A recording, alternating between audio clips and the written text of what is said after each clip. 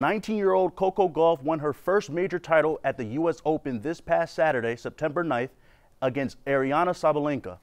19-year-old Coco Gauff won her first major title at the U.S. Open this past Saturday, September 9th, against Aryna Sabalenka.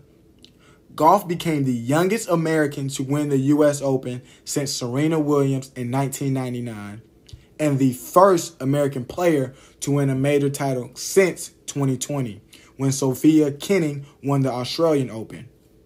Gauff was the tournament's 6th seed, and on her way to the final, she had to beat 2 Grand Slam champions and 2023 French Open runner-up Karolina Muchova.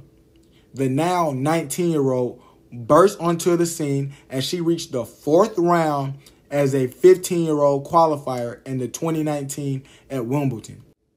She learned from this experience and used it as fuel to the fire.